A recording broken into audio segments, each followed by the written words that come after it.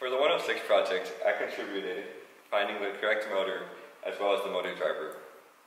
We decided to go with a stepper motor because the first motor we got was a DC motor, and while it was more linear, we soon realized that it is not the correct motor for positioning.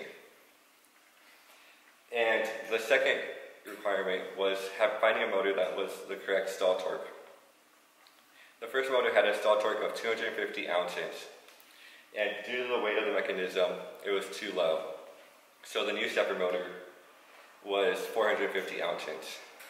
And we decided to go with the motor driver that's used in lab, and by looking at the specs, it was able to hold the current and the voltage that our stepper motor needed.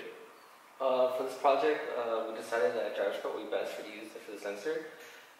But using a gyroscope, I actually never had experience in it. But the Adafruit website helped me because it had libraries and example codes that I could look at. From here, I was able to dissect the code and get what I actually wanted, which was the function that got positioned. From using that code, I was able to get the Y direction of here and here, and that's all I really wanted. And the code that I just made the motor move clockwise or counterclockwise depending on what position it was. For my part of the project for 106, I worked on the code for mapping the potentiometer and working with the 3 switches that we have for the user interface and then automatic interface that we have.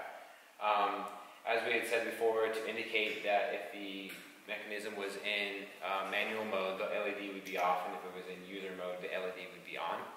And mapping that with in conjunction with the switches, we were able to achieve that part of the project. The part that I learned about this project, it was really important to write individual programs for individual functions and then start combining them slowly and troubleshooting as you went.